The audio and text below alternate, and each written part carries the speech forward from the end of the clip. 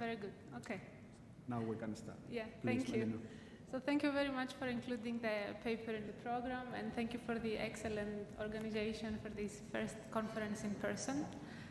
This is joint work with Olivier Dermoni from Columbia Business School, and the usual disclaimer applies. So today I'm going to speak about the rise of bond financing in Europe.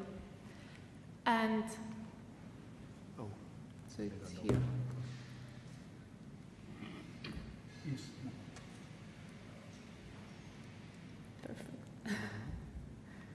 Yes. So this paper is motivated by the growth in the non-financial corporations bond market in the last 2 decades in the euro area. Several macro trends have been favorable to bond financing, and academic literature has looked into that, such as the reduction of bank loan supply, loose monetary policy, and low interest rates that has increased the risk appetite of investors, institutional reforms such as changes in the bankruptcy framework that had made the bond market to look more stable. But what we do in this paper is that we dissect the aggregate growth through the lens of firm-level data, and we aim to understand better potential implications of this growth. So we're going to use microdata on firm debt structure and balance sheets over the past 2 decades. The sample will include both public firms and private firms, even though the sample on private firms is smaller, shorter in period. The main takeaway from the paper is that, yes, indeed, there has been growth in the bond market. This has broadened firms' access to credit, to funding, and it has affected many firms, both smaller firms and larger firms. But this can also lead to new risks. So this study is quite descriptive. There is no causal impact here. It will aim to contribute in the literature in 3 different ways. So the bond market have been analyzed in the US. Several studies have looked on the developments in the US, but we think that it's particularly interesting to look in Europe, mainly because firms depend on bank financing historically. So this change and the rise of bond financing may lead to a transformation in the way that firms, in the source of funding for the firms. Of course, there are macro trends that drive the bond financing in Europe, and the way that we want to contribute is by taking a holistic view over a longer time frame, include also private firms in the analysis, which is something that hasn't been done before, and look also on potential risk implications. Lastly, we want to contribute in this debate around non-banks and financial fragility. Several studies have highlighted that it may lead to financial fragility. Others argue that it's a relatively stable market, so there is no need to worry. We want to contribute to that by looking on the investor contribution. And we also want to create a link between the previous market expansion and to the 2020 crisis and the downgrades wave. The first fact that I'm going to show you is this rise of the bond market growth and what are the firms that have benefited from that. So on the plot on the left, I plot the bond share, the average bond share, the time series, around the firms' quartiles, so depending on their size. And we see that indeed largest firms are the ones that grew the most. There is the fastest growth. But smaller firms have also increased their bond share, their dependence on bond financing over the total debt. In the plots on the right-hand side, I plot the number of new issuers, both of public new issuers and private firms. So firms that enter the bond market for the first time. And we see that there is a continuous entry of firms in the bond market in the last years, in the last 2 decades. Then naturally the question that comes up is what are the implications for the firms and for the policymakers. Now, before I continue with the empirical stuff, I would like to spend just a couple of few minutes on a very simple illustrative framework that will help us to fix ideas around this bank versus bond financing. This is based on the classical corporate finance theory, so it's not a huge contribution to the theory, it just helps us to fix ideas around this debate. Now, it's a model on equilibrium debt composition, and firms choose investment leverage jointly with a bond share beta. So the bond share is this ratio of bonds versus bank financing. There is a project of scale I that pays return R in the good state of the world and X in the bad state of the world. Now, lenders supply capital and they would require a return of rho. There are financial frictions that limit investment in the sense that firm has access to limited cash alpha, and there is a pledgeability friction theta below 1 of the returns that can be pledged to lenders in state H, in the good state. Now, the equilibrium investment I is proportional to the multiplier M. And what makes this setting interesting to us and useful to us is that this multiplier depends on the bond share, so on the debt composition. Now, what is the optimal share? The firm will choose the optimal share, bond share, based on this trade-off between bank and bond financing in order to maximize the investment multiplier M. So just to give a bit of intuition about this trade-off, we depend on the classical corporate finance theory. So bank loans have lower downside risk. And why is that? Why bonds have a higher downside risk compared to bank loans? Well, because these are held by dispersed creditors, and theory would say that there is a higher cost of financial distress when the creditors are dispersed. So in the sense that there is lack of coordination, and that can lead on a lower probability to achieve an efficient renegotiation. Moreover, legal scholars have highlighted that such coordination failures and the issues of the dispersed creditors are even more special in Europe because of the bankruptcy system. Another reason that bonds have a higher downside risk is because of the bond fund outflows, so potential runs in the case of financial distress from the investor side. And lastly, firms are exposed to rating downgrades. So this is another risk that they encounter when they issue bonds. Now, we're going to model that in a reduced form by assuming that there is in the low state payoff decreases with a bond share beta. So what is the advantage of having bonds? The advantage in this case is that bonds economize on intermediation costs, such as monitoring, regulatory costs, market power, and general costs that are associated with bank loans. And again, we're going to model that in a reduced form by assuming that lenders require return rho that decreases with the bond share. So even though this model is very, very simple and nothing special, it gives some interesting empirical predictions. First, it helps us to understand the trends that have already been documented in the literature, the macro trends and firm characteristics. So we see that in the model we can include aggregate growth when there is a lower loan supply, loose monetary policy, institutional reforms. We can see that.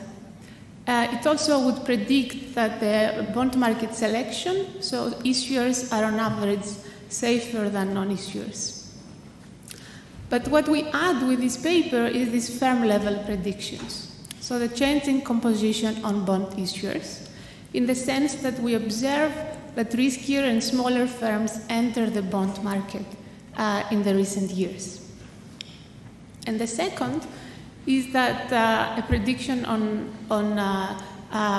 growth and risk. So indeed, firms enter the bond market and the financial constraints are relaxed, so they can borrow more, they can invest more, but at the same time, they are exposed to negative shocks, so something that they didn't have before. Now, going back to the empirical facts, first we document a change in composition of bond issuers. And we wanted to do that, the natural way to do that was to look on credit ratings.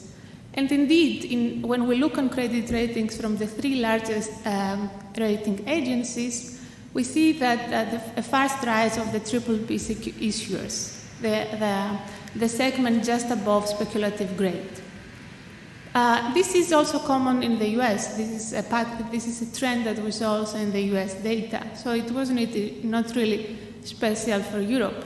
But what is special for Europe is that the number of firms that are rated is much smaller. So only 15% of new issuers get a rating. So overall, we think that just by looking on ratings, it understates the underlying shift, underlying risk in the market. And that's why we looked on firm characteristics. So we compared public historic issuers with public new issuers and private issuers. And here we see that on average, yes, public historic issuers are larger. So the firms that enter more recently the market are smaller in size, but at the same time they are less profitable and they have higher leverage. And this is especially true for private issuers, which is also the set of firms that don't have a rating. Now, what do these firms do with the funds that they raise? First of all, once they enter the bond market, we see a huge increase in their leverage. The first issuance is really high. It's approximately 40% of their debt. Then we see that there is a limited substitution between bonds and bank loans. And we see that by looking on these dynamic coefficient plots, where we regress different outcome variables around the base, where we set the base as the year before the first issuance. So we see limited substitution of bank loans, large investment, and growth at the firm level. But we also see that these firms tend to pay higher interest rates. So overall, we see that firms enter the bond market in order to issue a lot and for a long period. They extend their maturities a lot. Now, in order to contribute on this debate around fragility, we wanted to look on bond investor composition. And there are two different views. One would say that there are long-term investors that invest in the bond market, and that makes it a quite stable environment. But at the same time, there are others who support that there may be a risk here because of outflows, fire sales, market freezes. So we wanted to look on the microdata on investor holdings at the bond level. This is the data that we have at the Eurosystem. And then we are comparing the investor composition for different types of issuers. Overall, if we just look on the aggregate data, you would see that 40% of the bonds are held by insurance companies, pension funds, and central banks. So you would say, okay, this sounds as quite stable investors, so the market should be okay. But then when we start looking on the matching between investors and firms, and here I plot the investor contribution for different quartiles of firm size, we see that the composition of investors is very different across different firms. So for the smaller firms, only 15% of their bonds are held by insurance companies and pension funds, and the ECB is almost holding none of them. There is obviously a firm investor matching that may reinforce fragility, and this is the point that we would like to make with this plot. Of course, this may be driven by investor mandates, but we shouldn't, because, for example, insurance companies, they may not be interested in weaker issuers, but still there may be a risk underlying this. Lastly, we're looking on rating downgrades. We want to look on the rating downgrades because it's an obvious financial distress event for the firm, and it may have real effects.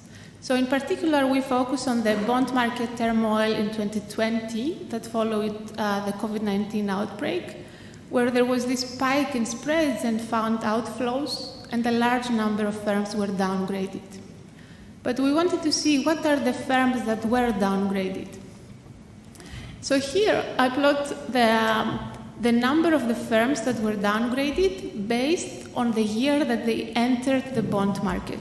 Again, just to try to understand whether there are firms that entered more recently or historical issuers. The blue bars would show the public firms, and the private, the red ones, the private firms. So, of course, the biggest number are public historical issuers like airline companies, transport corporations, etc. But there is also a large number of private firms that entered more recently and were downgraded during that period. We do a very short analysis in the paper to see what happened for these firms after the downgrade. And we see that most of these firms, they don't proceed with a new issuance afterwards. So it suggests that they may go back to bank financing. So let me conclude by sharing some thoughts about the implications of these facts that I just described. First of all, during the last 2 decades, there were strong policy efforts that aimed to make firms access to finance. They aimed to diversify the sources of financing of the firms, and their goal was to increase the bond market, to lead to the rise of the bond market in Europe. Now, was the growth as big as in the US? Perhaps no, but this doesn't mean that the policy efforts were not successful. We see a large number of firms entering the bond market. We see that it reached also smaller firms. So in that sense, we can say that such policy initiatives were successful. But what are the risks behind this expansion? Are there policies, and what could be potential policies to mitigate such potential new risks? Now, there is this debate around investor composition and fragility. And perhaps one idea is to look on the example of the Italian mini bonds, where there are studies that highlight that this was a successful experiment. What they did in this case is that they restricted the access to issuance of the SMEs, the small, medium enterprises bond issuance, only to professional investors. And then many argue that this actually helped this market to take off. Now, overall, we think that it will be important to build a more comprehensive framework of bond supply and macro implications. And in general, we see in the paper that many more firms are now exposed to the market turmoil. Naturally, then, an open question that we want to raise is the following. Should we consider extending lender of last resort policies to the bond market? I guess the answer to this question would depend on what you think causes market turmoil. If you think that market turmoil is purely driven by non-fundamentals and panics, perhaps the answer is yes, we should extend it. But if you think that this may be driven by excessive risk-taking or reach for yield in the financial markets, then I guess the answer is not so obvious. Now, in general, overall in the paper, we have highlighted this growth of bond financing, the changes in the firms that entered the bond market. So we think that it may be time to start considering revisiting the macroprudential toolbox that affects that. I think this paper is in the direction that perhaps more work is needed, in the direction that confining microdata with economic framework that may help us answer such questions. Thank you. Thank you, Melina, especially for adapting perfectly well to the scheduled time. And now, Jan-Pieter, you have 10 minutes. Thank you. Yeah, thank you. So, for my first thanks go to Raphael for inviting me to discuss this paper. First of all, to come to Madrid, to this nice conference, and then to discuss this paper, which I actually truly enjoy, because working on banking for so many years and always feeling there's a little bit gap of knowledge about what's happening on the other side of the market, on the bond side, has accompanied my work for many years, and now this is a starting point, I think, to get a bit deeper in this topic, and so I'm very grateful to this opportunity. In my work, it's certainly a gap, and I have been thinking about bond financing quite a lot, but not really knowing anything in detail, and this is what the paper offers. So let me give a short overview what the paper does. It's concerned with the euro area. It provides a descriptive analysis of the corporate bond market, particularly for the area for the time 2002 or 2004 to 2018 in part of the paper, for 2002 to 20 for other statistics. It looks at the firm level, what is the leverage, what is the debt composition that is happening or developing in firms that have bond market access. It looks at the market level and asks questions about financial stability. It has a sort of event-type study of the pre-COVID period to analyze what happens when there are downgrades for issuers of corporate bonds. So that's about it. If you look at the findings, what the paper finds, mostly on this panel data set, first, the paper documents how the size of the market has been growing over the last 15 to 20 years. And so to put it in perspective, the bond market has been growing twice the rate of the lending market, and at least in part of the data I try to compute these numbers, so it's rising fast. The paper tells us that it's mostly smaller issuers that enter the market, which are also less profitable, which is interpreted as being riskier. The paper also shows that there is no direct substitution with bank loans, so it's not just bonds coming in and bank loans being decreased. So leverage is rising as a result of bond market access. And lastly, they show that the new issues are rather of a longer term, so the maturity of debt is rising in firms that have this bond market access, although on average about half a year. And lastly, in this pre-COVID study, the paper shows that the rating downgrades tend to be accompanied by a reduction in bond market access and by an increase in bank lending. So here on the slide, I said increase the access to bank lending, but it should really be the use of bank lending, because that they had all the time.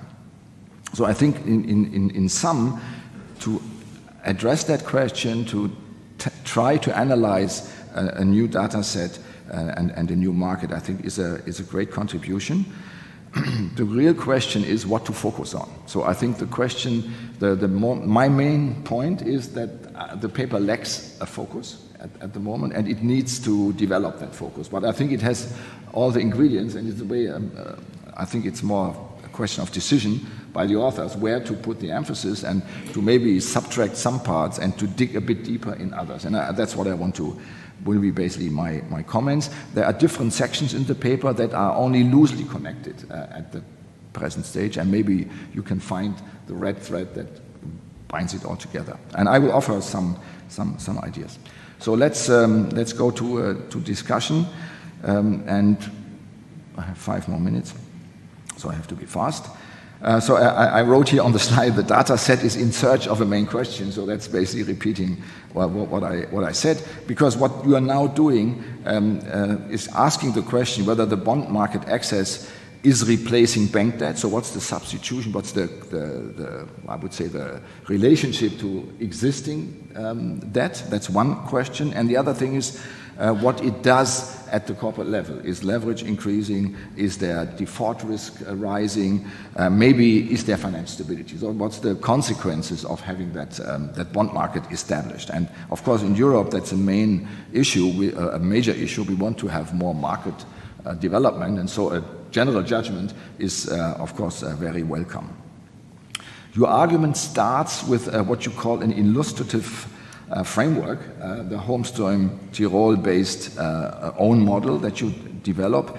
And I think this is an interesting part in itself, and the results are not really surprising. But what I do not find is that this is really connected to the rest of the paper. So the model is not guiding the empirical analysis. There's basically, the model is driven by cost differentials for different sources of funding. But these cost differences are not traced out in the data, are not developed. Of course, this could be done, but it's in a way an additional effort, because it would require to take seriously the idea that the pledgeability or reversibility of assets is a main source where also costs are coming from in terms of distress costs. And you would have to have access to some data that would help you to back this up. So, but that's currently not done. It's just more or less illustrating that there is this substitutive behavior between lending and bond market. Second, my second point, which is actually still related to the modeling approach, is digging a bit deeper on this substitutive behavior between bank lending and the issuance of bonds. So as we know, bond market is rising faster than the loan market, but what you are not addressing, I think, enough is what is the role of banks in the bond market. So if firms have access to the bond market, this is, at least to the extent that I know the market, that's mostly Germany, it is really a matter of bank decisions. So banks pave the way to the bond market. It's not an independent thing, two different markets operating independently, but it's actually only one. It's all through the banks.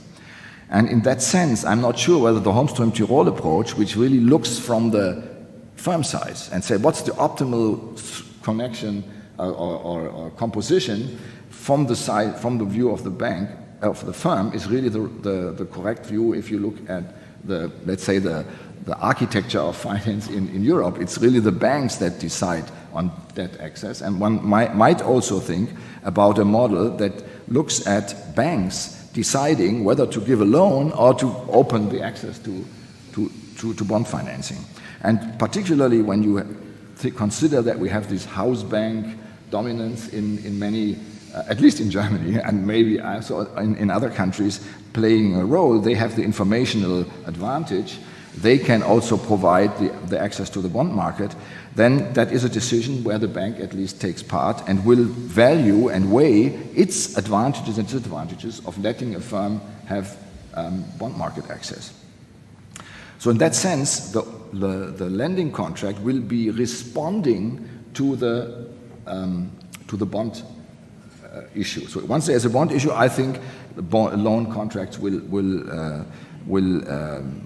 respond. So I have here as an example, if lending contracts are endogenous, so the response to a bond issuance will be that the maturity may be reduced. So loan contracts may have a reduced maturity, seniority thereby increasing. So they can, 1 minute, okay, good. So I think details of bank lending need to be controlled for.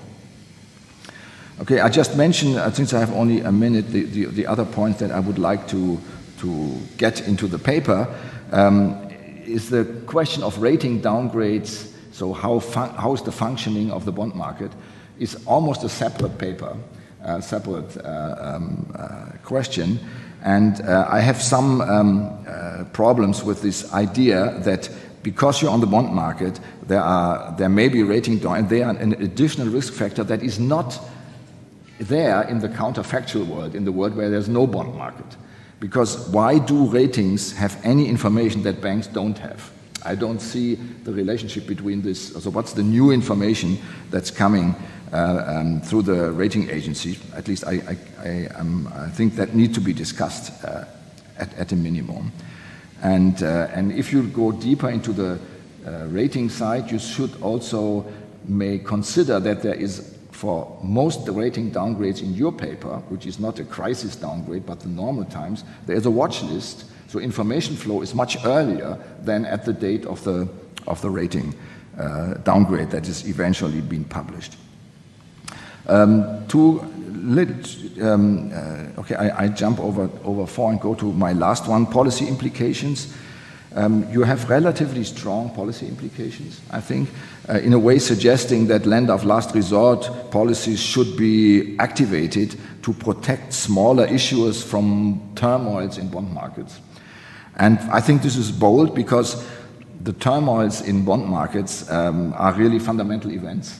And I'm not sure whether we want to hinder defaults to happen or want to basically be somehow pushing against debt restructuring, which is really what's happening when you have these downgrades, particularly if you think that we have a banking world where they take a lead action in all these debt restructurings. Right? So I think this is, the European difference to the US is that banks play a much more active role in the whole reorganization of firms. And that should be also playing out in your analysis at some point. Okay, so I think that's the main point. Thank you. Thank you. Thank you, Jan-Pieter. Melina, do you want to quickly react? Yeah. First of all, I would like to thank you for these excellent comments. We are in the process of revising the paper, so this is really on time. Thank you. We think that we have to narrow down a bit the focus. We are exactly on this direction, and that's why we added this part of the investor side in the paper. The point that you highlighted on the role of banks to the access to the bond market is indeed something that we don't discuss in the paper at all. We didn't have that. So it's a great new addition. We will definitely consider that. And it's true that it changes the perspective, so we should think about it hard and see how we can take that into consideration. The downgrades part, I think this is a bit related to the confusion about the version of the paper that you had, because in the last version we are looking on the COVID period downgrades. So we changed a bit the analysis there on that. But indeed, again, the role of the banks in this case is something that we need to add in the analysis. Thank you. Okay. Thank you. And now we have time to take 2 questions, please. There.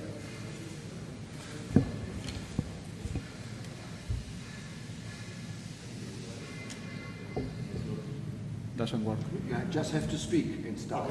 Okay. So the question that I have is, one thing that seemed to be really absent is actually Basel III from the whole thing. I mean, you said that private firms use the money for investment and growth, and that strongly suggests that banks were not willing to extend these loans or to these opportunities. And that's exactly the time period when regulation changed. And I wonder whether you can speak to that, because the regulation story would explain basically all the patterns that you just showed us. Yeah, so we don't look on loans applications. We don't have this information on whether they reached the bank before they entered the bond market. But it's true, we don't say that that's why I said at the beginning it's not a causal paper. We don't say that it's one or the other. Of course, bankruptcy reforms and institutional changes are very important during that period. But what we wanted to look at this paper is this cross-section on who are the firms that enter the bond market and whether this has changed the set of the firms. So I agree, bankruptcy reforms are really important in this case. Perfect. Please.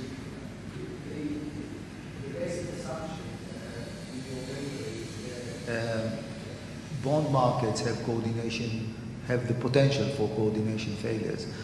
And I think you should do more in order to show rather than to assume that this is the case. So, first thing, are you clear that there was no trustee in these issues? I think that Jan hinted that maybe the banks would serve as trustees with the authority to trigger liquidation, in which case there is no coordination failure. Second thing, do you know of any case that looks like a bank run or creditors run, particularly after a downgrading? I mean, if you have all these downgradings and you don't have any incident that looks like a creditor's run, I would guess that the problem of coordination failure doesn't exist. Yeah. So on the second point about runs during downgrades, this is exactly the part that we're working now, looking on the COVID downgrades and see whether there is differences on the way investors reacted based on the firm that they had invested. We see some runs, especially for smaller firms, which is in line with what I showed you before. So riskier investors match with riskier firms, but I don't have the results yet. This is something that we just did the last few weeks. So it seems that it's there. But again, the point related to Jan's point on coordination on the bank side, and yeah, this is something that we have to think more. I don't have an answer on that. Final question, Javier.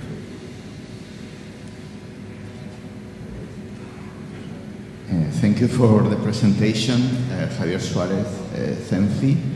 I think this is the type of paper that has great value through what it describes, but maybe given the type of papers that we like to publish these days, it has the problem that Jan-Pieter was so well describing. No, it seems that these days we want to derive some causal implication or some great new discovery. What I see is terribly consistent with micro-funded models of the choice between bank loans and bond financing, and to say the truth, I see absolutely nothing worrying from a financial stability perspective. So I see that there is this sort of a schizophrenic perspective, especially in Europe, that on the one hand, we want a capital markets union. On the other hand, when we call it the non-bank financial intermediation, it looks like a threat. So we want it to grow, and then we see it as a threat. And so I find that this paper is great in terms of describing facts and should not be biased in terms of trying to communicate that there is something worrying. I don't see anything worrying. Of course, if there are downgrades, firms will move back to bank loans or to just not being funded. And probably this is a good development, or otherwise, I mean, was rationalized by Diamond many years ago. So I think that maybe just in terms of expanding the descriptive value of the paper, I will try to document, for instance, where the maturity profiles of the overall debt structure of these firms gets lengthened thanks to bond financing, which actually will go in the opposite direction to suggesting existence of rigidity. But thank you, because I think it's a very valuable type of work that is unfortunately not very appreciated in scientific journals. No, thank you. And this is exactly the type of discussion that we want to have with this paper. We want to open this discussion on whether we should consider that as a risk, what could be policy responses in case we consider that as a risk. We don't take a stance on this is something that we should do, but we want to provide the data and the stylized facts in order to open exactly this discussion. So this is very well taken. Thank you. Very quick. It's just a reaction to what Javier said. Well, go ahead, please. I want just to add, regarding also what already Javier said on the policy implication. Regarding the fact that maybe this turmoil is coming from fundamentals, we need to remember that usually, if it is not due to fundamentals, there are the arbitrageurs in the market. And if they are not working because of the Basel III, it's not that we need to have the central bank to intervene, but we need to solve the problem of Basel III in order to make the life of the arbitrageurs, that they can do their job as they were doing before. And on the other side, I think that clearly, well, we already discussed this, but all the part of the role that the central bank had through all the sample that you have, not only with the QE, but even before by enlarging the eligibility list, do play a role in this, because I have a paper that shows exactly that this large growth is largely due to the inclusion of this type of bonds or the issuer in the list of the eligibility. So on top of the, the trade-off between bank loans and bonds, we need to think also on the role that actually the central bank is playing largely in Europe for already, 20 years. Yeah. Sure. Just, but very quick, please. So I just want to, I think this is a very interesting discussion, because what Javier was saying, we should have a type of paper that is just descriptive. And when, to say, well, we don't find I was saying we should find the right hypothesis, but maybe this is not the right way to go, right? So if you don't find such a hypothesis that gives you a stellar result, like a big crisis coming or something like that, it's still so valuable to know something about this market, exactly its structures, its layout, its dependencies, and that is so, but I have other papers where we could never come up with such an exciting story, so this paper never got published. And this is a pity. We should know all about these market details much more, and I think your paper goes in that direction. Thank you. Melina, thank you very much. Thank you. No, thank you very much. It's exactly the discussion that we wanted to have, so I hope we will continue in the coffee break in the interest of time. Thank you. So thank you to both of you, Melina, Jan-Pieter, and all of you. And now I think it's time for the second paper. Second paper is the value of the new annual intermediation in online debt crowdfunding that is going to be presented by Alberto Manconi, and is going to be discussed by Dmitry Arkhangelski. Sorry for the pronunciation.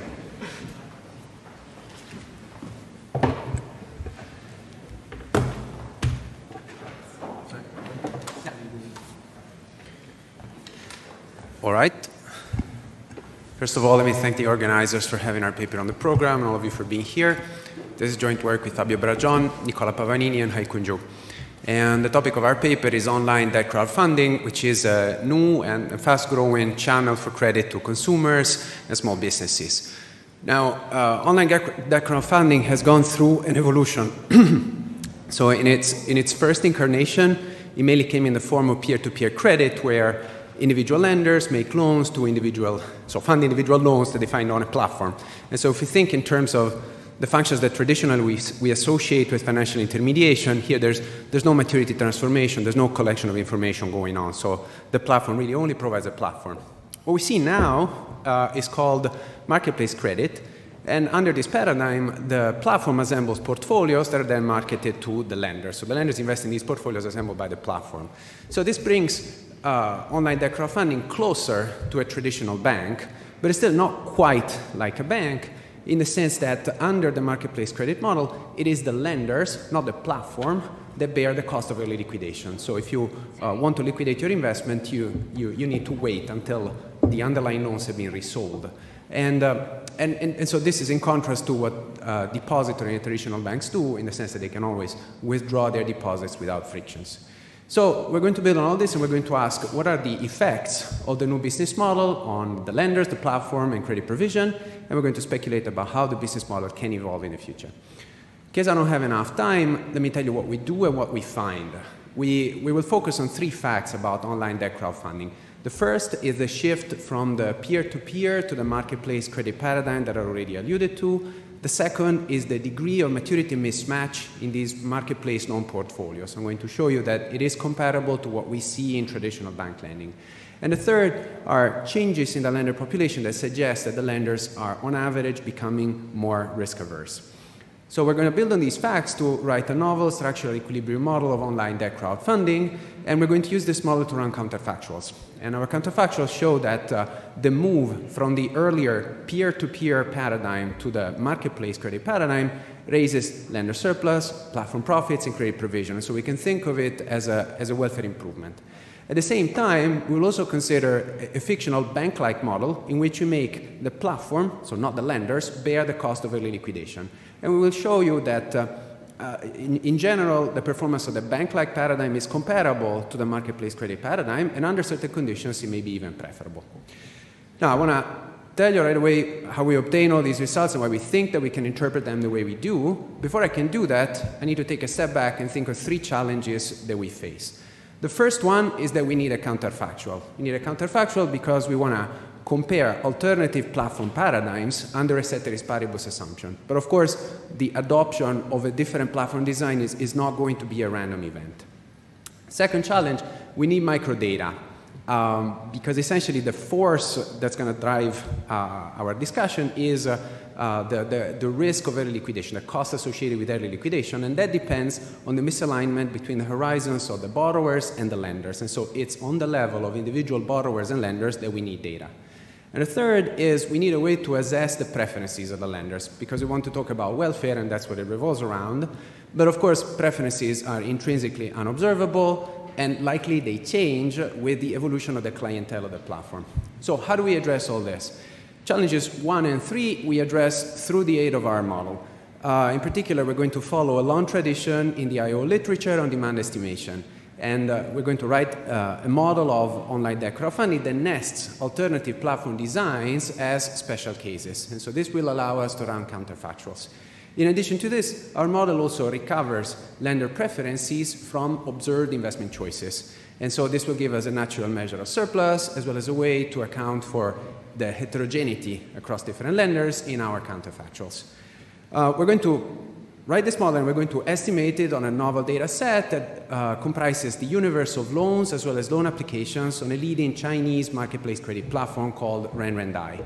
So Rendai is the fifth largest marketplace credit platform in China. We can observe every borrower, lender, and loan on this platform, as well as the entire set of all the over 5,000 marketplace loan portfolios that are sold on the platform during our sample period.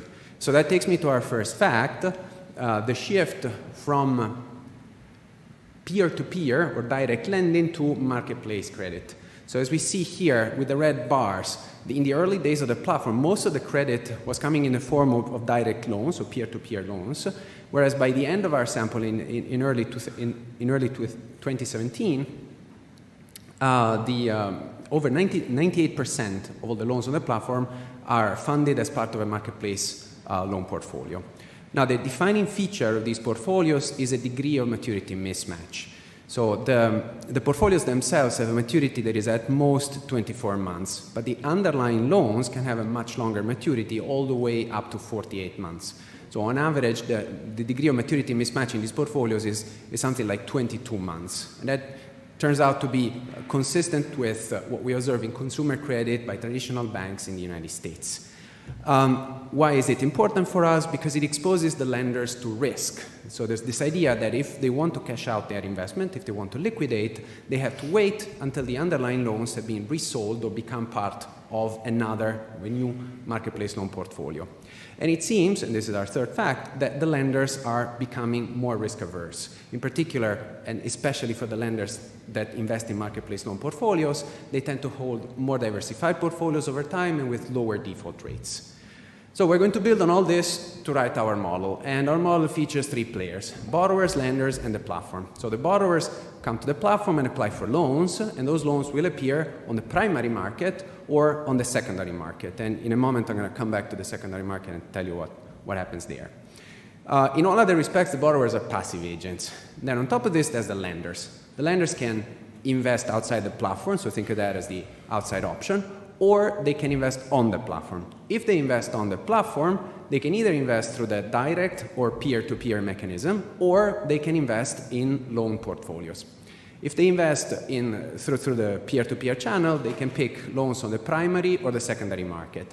And when they do so, their choices are going to be governed by indirect utility functions that will depend on the characteristics of these loans, such as their return or their maturity.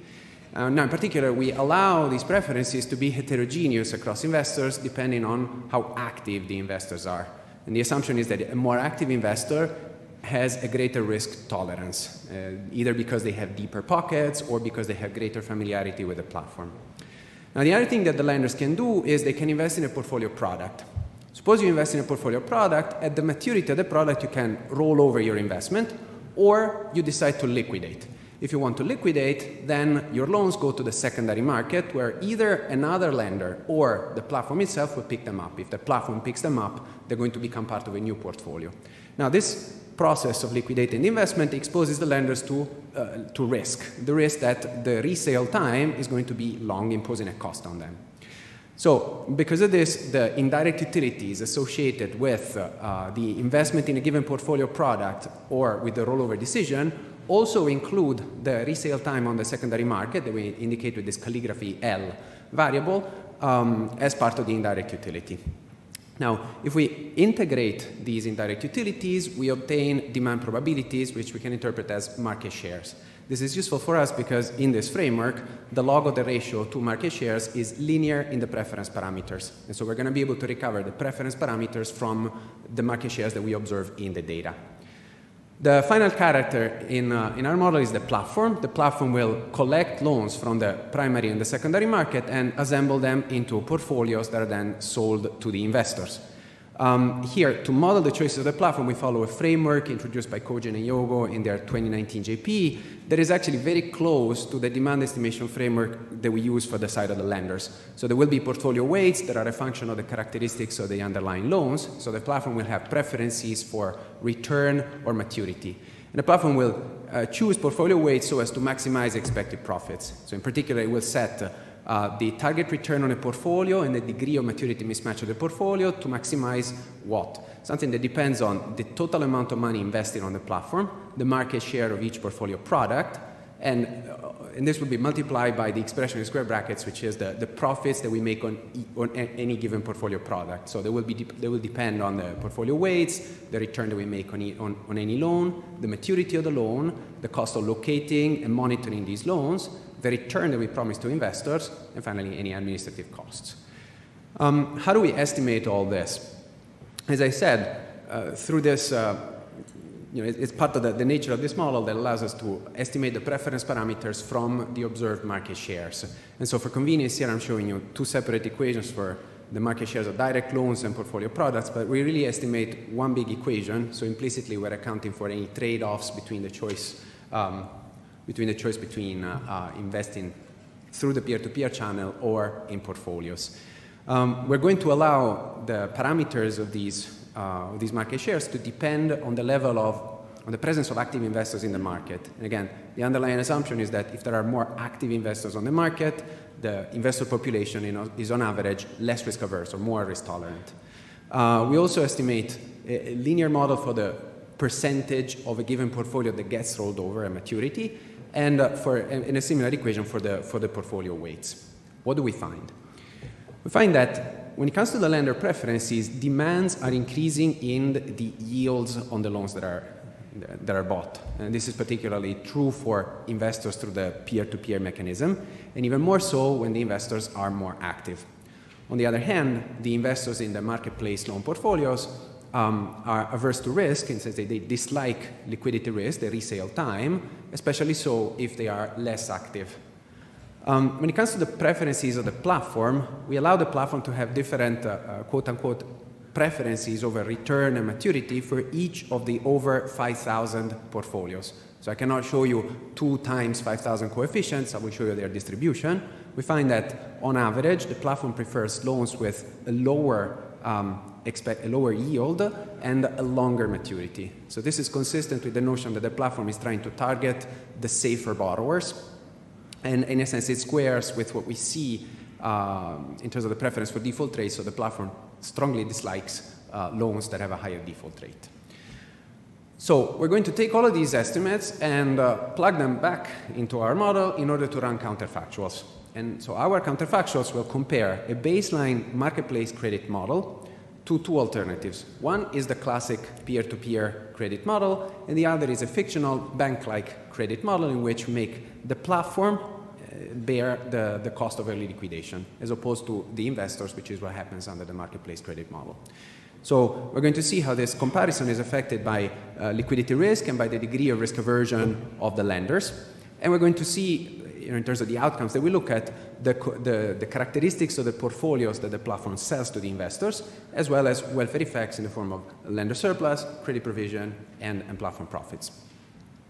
So the first set of counterfactuals that I will show you considers a baseline level of liquidity risk. So we assume that the resale time on the secondary market is half a day, which is the average that we observe in our data. Now, as I'm going to tell you in a moment, there's a big variation around that average, but we can start here as a reference.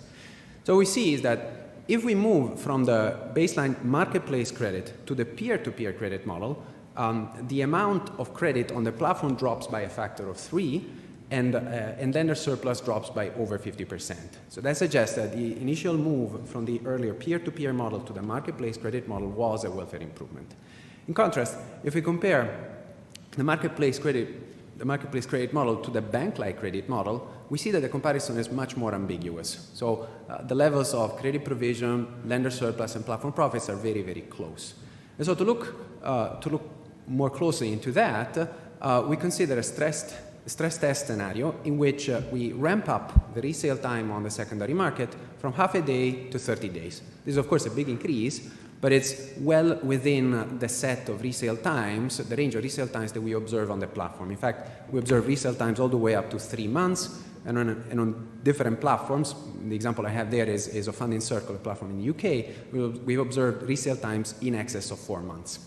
So we're going to run this comparison under the stress test scenario,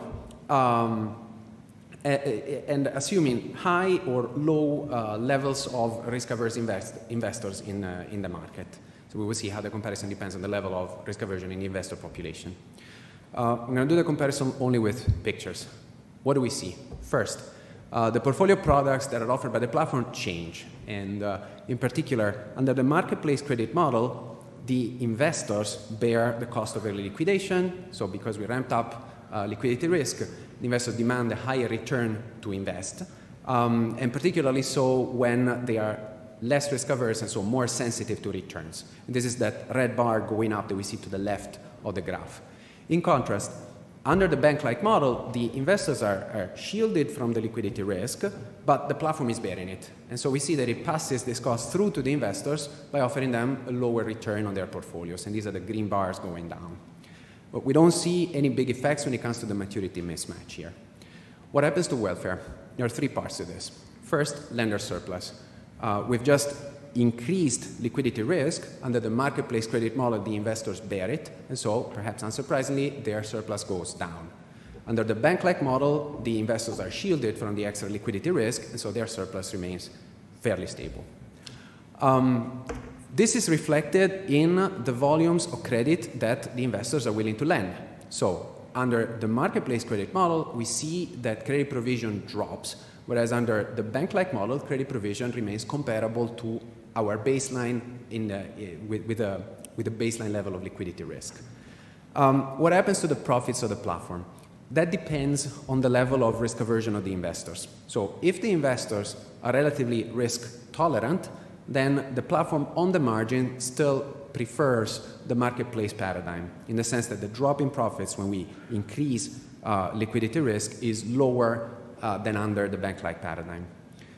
In contrast, if the investors are more risk averse, then the platform as well also kind of prefers the bank-like model in the sense that the drop in profits associated with our stress test scenario is lower. So all of this is consistent with the following narrative. In the early days of the platforms, in the early days of online debt crowdfunding, platforms were only attracting the relatively more risk-seeking investors, and so the peer-to-peer paradigm was kind of okay, it was working. But then as the set of investors that come to the platform expands, it includes more and more risk-averse investors. And so gradually the platform finds it convenient to offer them a product that looks more and more like a traditional bank account would. And so a number of these platforms have been applying for banking licenses, and actually recently Zopa in the UK has actually obtained one. And so it suggests that this is in some way consistent with the evidence that we're providing. Okay, this is all that I wanted to say. Let me wrap up and conclude. We developed an equilibrium model to study different paradigms of online debt crowdfunding. We look at the old peer-to-peer paradigm, the marketplace credit paradigm, and this fictional bank-like paradigm. We compare them in terms of their welfare effects under conditions of high versus low liquidity risk, high versus low investor risk aversion, and we show that under the right conditions, the bank-like paradigm, so a product that looks closer to what a traditional bank used to offer, can outperform the marketplace credit paradigm. Thank you very much. I very much look forward to the feedback. Perfect. Thank you, Alberto. Dmitry. All right. Can I have this thing? Thank you. All right. Thank you very much. My name is Dmitry, and I want to thank organizers for giving me this opportunity to comment on this very exciting paper. So, what I want to say, well, this I think is a very cool thing because, well, online crowdfunding is exciting stuff, right? So, something that changes the very traditional industry. And it's a two-sided platform explicitly, so there is a lot of interesting theoretical aspects of it. I don't know because there was a... Okay. So, and there are a lot of interesting aspects because, I mean, there is a design issue, right? So how do you design these platforms actually affects what's going to happen then. And, of course, we want to understand what makes them different from the traditional banks. And so what happens in the paper is that the authors say, well, there are two aspects, two types of products, peer-to-peer lending, when I just find people and I lend them money on the platform, or the platform does this for me, so it gives me a portfolio and just invest in the portfolio. And the key thing that they emphasize is that, well, what's different about the portfolio is the liquidity risk. When I invest directly, I kind of invest for the whole 3 years, maybe. But typically for the portfolios, I invest for 1 year or maybe 1.5 years, whereas the underlying bonds, they are longer. And so then I need to resell myself. Instead of the platform doing that for me, well, I need to, not myself, but I need to wait when someone buys this share of the portfolio later in the secondary market. So, and in terms of the model, what happens is that the borrowers, they are exogenous, so they just given, nothing changes, the platform doesn't affect them in any way, so they just arrive with the money or with the request for money, and then the well, lenders, they choose different products in the typical discrete choice framework. So, and then the key parameters there, of course, there are rates, there are maturities, and this expected liquidity of a product, or what was called L, this waiting time, how long it's going to take for me to resell the share. And so when maturity this time comes, as a lender, I can decide whether I want to go into that reselling thing, or I can lower, and this is a binary decision, another binary thing. And then what the platform does, it basically kind of selects the portfolios. And the portfolios themselves, the number of portfolios is given, so it doesn't change over time. But what matters is what I'm going to put inside. So that's on high level. So in terms of what I want to say on the model, well, also I was a little bit surprised that the one side was exogenous, right? So that the borrower side was exogenous, because I was thinking, well, if I'm thinking about the platform design, then the two-sided markets, they are like, it's fundamental that one side affects the other side, and the whole thing of the platform design is to attract these guys, right? So that they are both lenders and borrowers. So that is one limitation, I think, which kind of at least has to be discussed. And then, well, there is this discussion about the maturity or liquidity risk, but at the end of the day, like formally, there is no risk in this model. So investors, when they make the decisions, so there is this parameter L in the presentation, and in the paper it was sigma, so that's why I use sigma, I apologize for that. So there is this parameter, and you kind of know it exactly. So when you make a decision, you kind of know exactly how long it will take for you to resell. So there is no uncertainty about that. There is variation, of course, about that, but there is no uncertainty. And then, well, this is a minor point, but I was also a bit surprised when I saw that there is initially a lot of heterogeneity in the investment decisions, but somehow this heterogeneity disappears at the rollover decision. So at the beginning, everybody is very different, but when they need to decide rollover, it's kind of all the same. And then in terms of the platform choice, there is kind of a bit weird thing. So the platform, it really cares about the maturity mismatch, right? So it's like, okay, there are these loans, I need to think about what I'm going to put inside because, well, kind of, the borrower is going to pay me for the whole time, whereas the lenders are going to pay me for the period of the loan.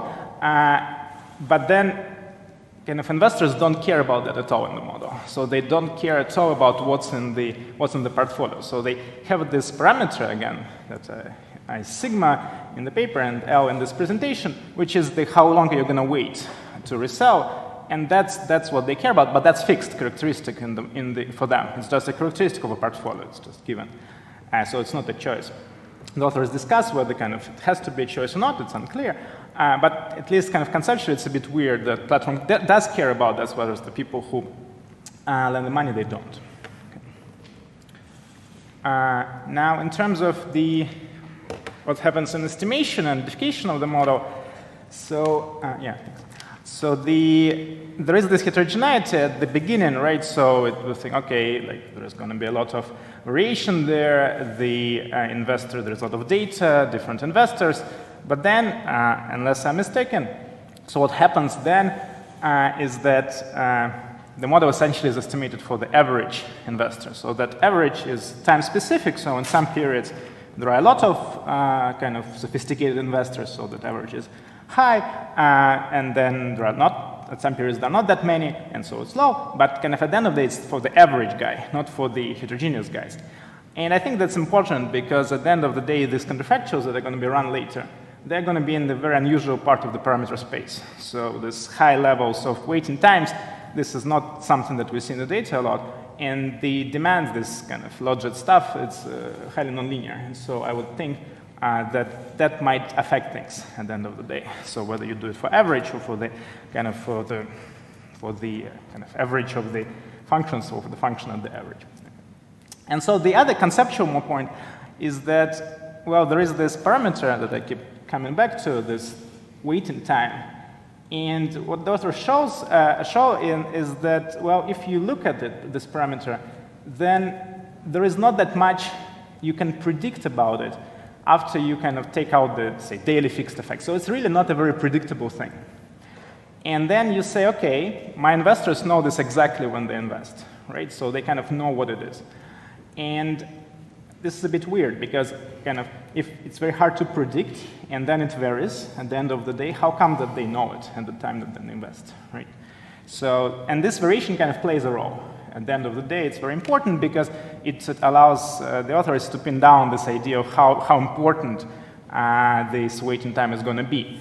And so it's a little bit unclear to me that this variation is really kind of that clear.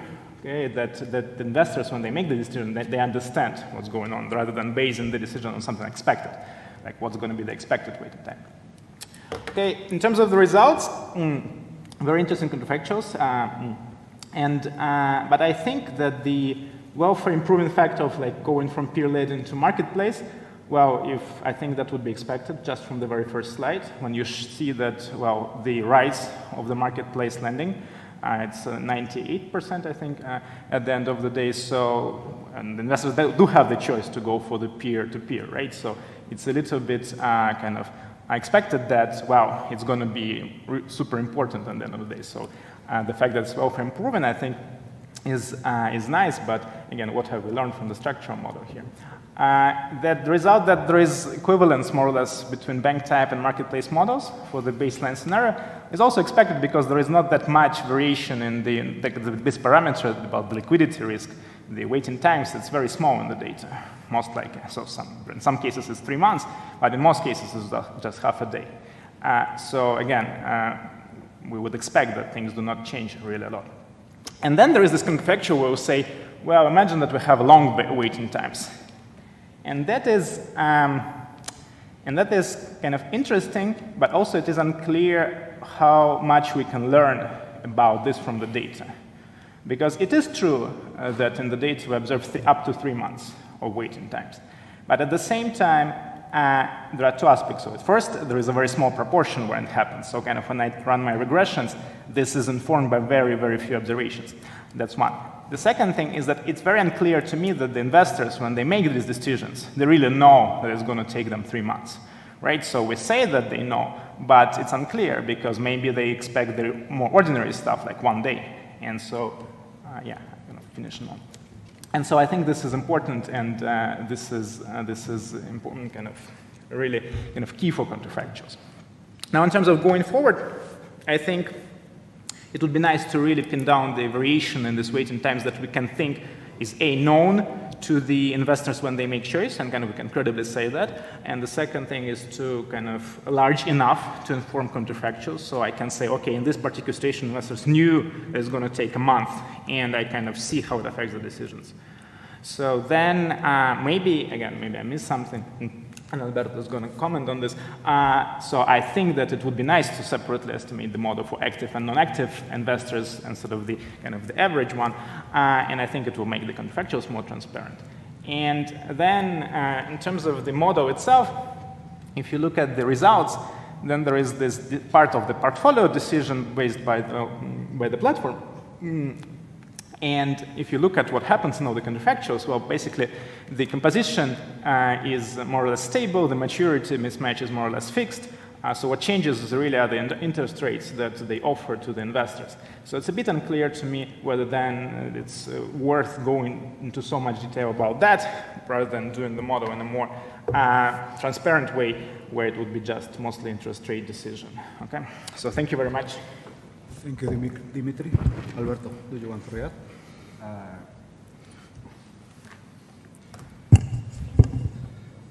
All right. Thank you very much for your feedback. All points are well taken, so I'll just try to say something about the ones that I can meaningfully say something about right now. The first point is, yes, I apologize for changing sigma to L. We thought sigma would induce people to think it's something else, and so we decided, okay, notation needed to be handled. Now, speaking of sigma L, resale time on the secondary market. So the point that we're trying to make, where we show that it's largely captured by fixed effects, it's not that it's not so much that it's hard to predict as it's something that that really seems to be outside of the control of the platform. So it seems to be mainly driven by the type of demand that there is for the products of the platform, and that seems to be a cyclical thing, by and large. But I agree with you that we could be clearer about that. The other thing that I wanted to say a couple of things about is this idea that we're estimating things for the average lender on the platform, and maybe we could run a separate estimation for the active and less active investors. So there's essentially two approaches to doing that in this demand estimation literature. One is Berry 94, and the other is BLP. And so Berry 94 essentially does the average, and BLP, they exploit the fact that each guy can be treated independently. The beauty of the first approach we're using is that you can get a few more closed form expressions. With BLP, you got to simulate. So there's a cost to doing BLP, and that's essentially computational. In terms of bang for the buck, what do we get if we go for BLP? Essentially, we're going to get a distribution that we can summarize in terms of mean and variance. What we're doing now is we have mean and the deviation from the mean. So we thought, okay, it could be equivalent. But maybe in the background, we could also see if anything changes meaningfully if we instead do BLP. So thank you very much. I hope I can get your slides and maybe we can talk more about it. Thank you. And now it's your turn, please. Just a minute.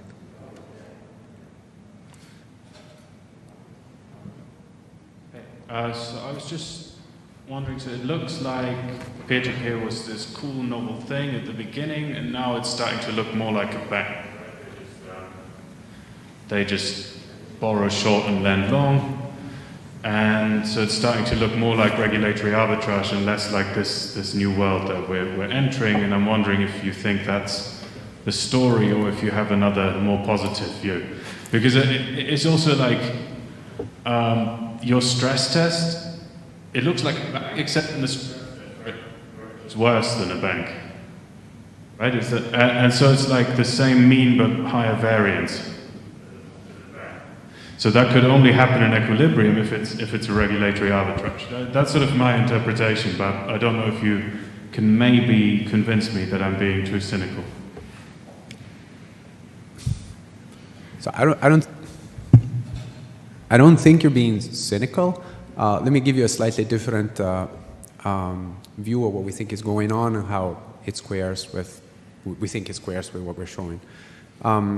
So what's happening in the US to Prosper and Lending Club? They start offering portfolios, then they shut down their secondary market in the sense that as an individual investor, you can no longer go there. So that secondary market exists in the background, and it's only there for the platform to make new portfolios and sell them to investors. And then there's, as far as I understand, what they're going for now is sort of a segmented market. So they're offering to the institutional investors these marketplace loan portfolios. And the understanding is that these institutional investors have sort of a greater appetite for risk. And at the same time, I think this was in the news a couple of days ago, so Lending Club is starting to offer bank-like products. They actually have in one of their findings with the SEC last year, they said, no, we're going to become kind of a bank. We're going to offer, I'm not sure I'm quoting verbatim, but this is something like we're going to offer a full range of banking products. So I can see that, you know, with different clients, different things work, and I can imagine that. So with similar to what we're showing, with the more risk-averse investors, the marketplace credit model works. Sorry, the less risk-averse investors, the marketplace credit model kind of works. And with the more risk-averse ones, you essentially need a bank type of product. There is another question there.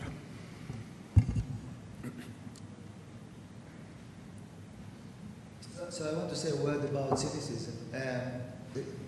It's true that peer-to-peer lenders become increasingly like banks. To some extent, even more than what you have said, because banks issue loans and then they securitize them. Peer-to-peer securitize at the point of issue. So in that respect, there's even more similarity. Although conceptually they do the same stuff, at least in the United Kingdom, they opened the market for unsecured SME debt, which did not exist before. And they expanded the amount of credit available to SMEs in a very significant manner. So maybe it is not that the peers are so great, banks are so useless. And particularly in SME,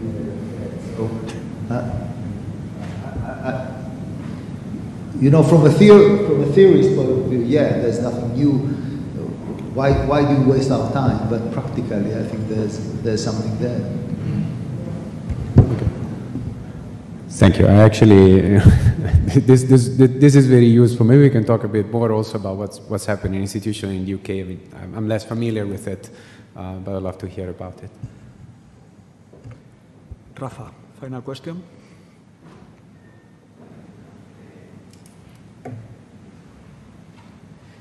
Is there any way in which you can incorporate the borrowers into the picture so you have a real two-sided platform?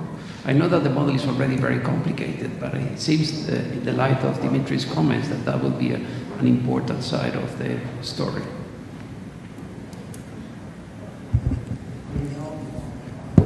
Long story short, I'd have to think. It's not trivial to endogenize the borrower side. And to some extent, you know, we've been focusing on the other side also in terms of what, you know, what question we were trying to ask. So off the top of my head, I don't want to speculate too much. There might be, yes, a cost in terms of, you know, the complexity of what we're doing. I'd have to think about what we can get out of it. Oh, final question.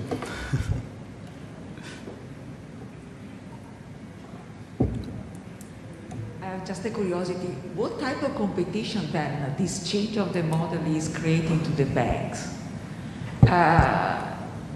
are then banks, given that they're becoming similar and similar to banks, does it mean that at the end, the old way to think to banks will disappear and they will be pretty much just the new banks?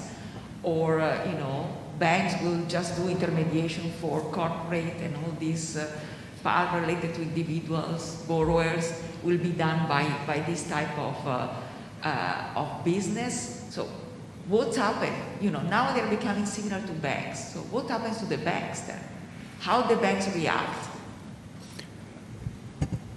So that's a good question. I think also it relates to Oren's point about what's happening in the UK. No? So my impression is that to some extent, I mean, specifically for the setting that we're looking at in China, I think they're sort of filling in a niche that the traditional banks were not capable of filling.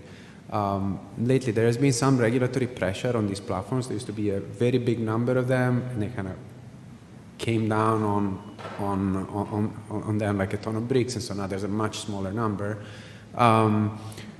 At the same time, the government was apparently sort of trying to induce the traditional banks to lend to small businesses, and it seems like it's not that easy. So, of course, it's China. So if the government says lend to the small bank, lend to the small firms, the banks will. But then, apparently they have issues in terms of collecting the information, monitoring these loans that, in some ways, the platforms seem to be better capable of handling. This is anecdotal, of course, so we're speculating, so this is what I can say. So thank you, Alberto. Thank you, Dmitry. And in the closing paper of the session, we are going to discuss specifically on the reaction of the traditional intermediation, the banks. So David Martinez-Miera is going to present the paper, Who Truly Bears the Bank Taxes, Evidence from Only Shifting Statutory Incidents. And afterwards, Ernst-Ludwig von Thadden from the University of Mannheim is going to discuss the paper. So, David. Oh, sorry. Yes. Thank you very much. So, this is, as you can see, joint work with Gabriel, who's there. So, he's the one that really knows what's going on, and Jose Luis. Anyway, let me start by basically reminding everyone of two concepts that at least they were very helpful for me in doing this paper. One is, what is the economic incidence of a tax? And that's basically an economic concept. That's what we economists think about is, well, if I'm inserting a tax or I'm changing a tax rate, who is affected and by how much? Okay? Then there's another concept that is much more of a legal concept, and that's the statutory incidence of a tax, which basically means which agent has to actually pay the tax. So it's a legal obligation, yeah? Is it the consumer? Is it the borrower? Who is the one that has to pay? Well, can they be different? Yes. Think about the basic Econ 101 model. You introduce a tax on a producer. What does the producer do? He shifts the prices, he increases prices, and then this affects consumers. Okay, so in principle, the economic incidence and the statutory incidence are different things. Moreover, like this issue of public, it has been studied in public economics, and there's this sort of principle called the Dalton's law that says, the economic incidence of a transaction tax only depends, and this is very important, on price elasticities. Well, the corollary of this, if the only thing that matters are price elasticities, statutory incidence does not matter. This is the irrelevance principle that basically Kolikov and Summer, for example, study and say, well, the agent on which you levy a tax does not affect welfare. Why? And this is basically the important thing that we're going to focus on. Why? Well, because prices react. Okay? Everything goes through prices. Well, this is the starting point of our paper. Starting point of our paper is, well, we're going to study if indeed there's the irrelevance or not of this statutory incidence. Okay? What's the issue? Well, the issue is just fine. In the basic frictionless market, we know it shouldn't matter, but Weil and Fabinger, for example, already highlight that there's some frictions, tax awareness, etc., that could affect this statutory relevance principle. And the problem is that in reality it's difficult to test. Why is this difficult? Well, think about what you basically need is that from an empirical perspective, you need to change only who has to pay the tax without changing other issues of the tax, which is normally not the case. Okay, there's one or two examples that have done it using basically experiments, like the cherry paper, but what we argue is that Spain mortgage market actually is going to be a very nice quasi-experimental setting to analyze this issue. Why? Well, basically for the following reasons. First, what happened in Spain in 2018, in November 2018, was a shift, and this is crucial, only on statutory incidents. So there were no shift in any other elements of taxation that happened. And what happened then? Well, basically, borrowers stopped paying a mortgage-related tax. I'm going to explain that. And then it was the lenders, the banks basically, who had to start paying that tax. Okay, that's the first thing that happened. The second thing, so that would give us the pre-post type of thing. The second thing that happened is, well, in Spain we have a sort of a federal tax system that basically allows us to identify. Why? Because there's different regions that actually are going to have different base tax rates. And importantly, one of the things that we're going to lever on is that there's one region, the Basque Country in Spain, for which primary residents were exempt. So this is going to be sort of our control. We're going to use also different treatments, but basically just to simplify, think about the Basque Country, nothing happened there. In the other places of Spain, there was this shift. Okay, and we're going to use that to identify. And the third part is that, as you will see, we're going to go not only for average effects, but also for heterogeneous effects, which we think are very relevant. And for that, we're going to exploit, what you probably already know, this beautiful data that we have in Spain and in other countries that are going to allow to see, well, is this the same for certain characteristics or not others, okay? So basically, in short, what we want to see is there irrelevance of statutory incidents, and what are distortionary effects in case that there's no irrelevance, okay? So what's the answer? Well, first what we find is that in line with this idea of price shifting, there's a high pass-through. What do we mean by high pass-through? Well, basically, on average, there was a 10 basis point increase when we shifted from the consumers to the lenders. But importantly, our results suggest that this is only 80%. So there's not a full pass-through. There's, on average, 80% of pass-through. And interestingly, we find that there's huge heterogeneity in this pass-through. Okay, there are especially borrower characteristics, but also bank characteristics, that actually matter for this 10 basis point pass-through. So for you to have some idea, if you compare levels of income, for example, 75% of the distribution to 25, you go for a difference of 8 basis points. That's nearly all of the effect. Yeah? You have 10 basis points, 8 basis points are the difference between the high income and the low income people. And then there's other important issues like, do you have lending relationships? Are there more banks in the area? I will explain that, but just highlight or get into your head that there's heterogeneity in this pass-through.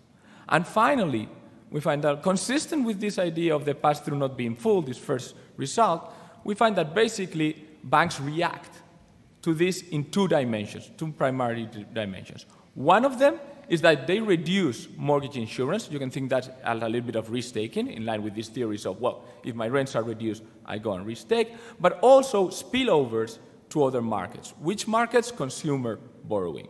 When we argue that consumer borrowing is on average riskier than mortgage lending, so we can think this also as a risk-taking effect. Okay, so this is a nutshell what we try to do in this paper. And just a brief overview of what the tax is in reality. Well, think of this tax basically as a stamp duty tax. Okay, to legally document your mortgage, you have to pay this tax. And this tax, as I said, was paid by borrowers before November and shifted to be paid by banks after November 2018. Now, what is the tax based on? It's based on a concept that is mortgage liability. Basically, this is the collateral of the mortgage. Okay, so in Spain, when you have a mortgage, basically in the contract, you set up the mortgage liability, which is on average 1.5 times the value of the mortgage, of the house, or of the loan. Why? Well, basically because this allows you to recover, costs of recovering the house, etc., etc.